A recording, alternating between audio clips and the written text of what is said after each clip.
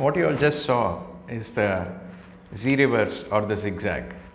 This video is part of the chase we did on that day. It was an 8-hour long chase, but then I felt this Z reverse part is special because it is the only place in India where you can see it and ends as separate upload.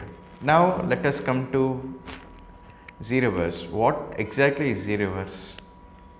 If you look at this image, train is taking a path of letter Z.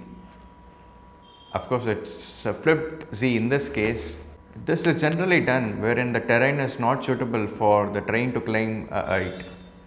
This also helps in train gaining height very quickly. As you saw in this video, train was at a lower level from where I was standing, and by the time it passed me, it was at a pretty good height. So this is a major advantage of this system.